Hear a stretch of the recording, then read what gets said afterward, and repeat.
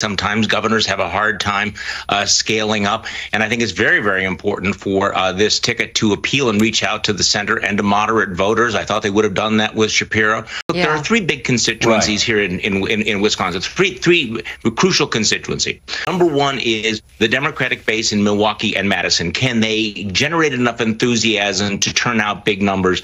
I think the indicators are right now, they're certainly headed in the right direction. Number two is the white rural vote that Democrats have been shedding.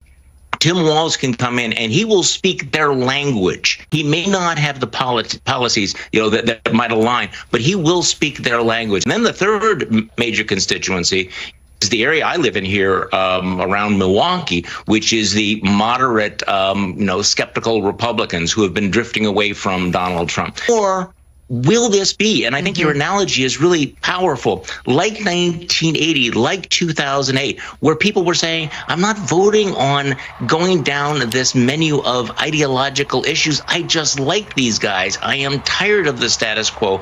I want something else, and I'm excited. I mean, first of all, as I said before, governors often don't scale up. He looked ready for the moment, but that was the kind of energy you usually see in late October, not early August. And I am wondering what kinds of crowds he's going to turn out here in Michigan and Pennsylvania, because this enthusiasm is not speculative. It's real. It's there. And I'm going to be very interested to see how it plays here.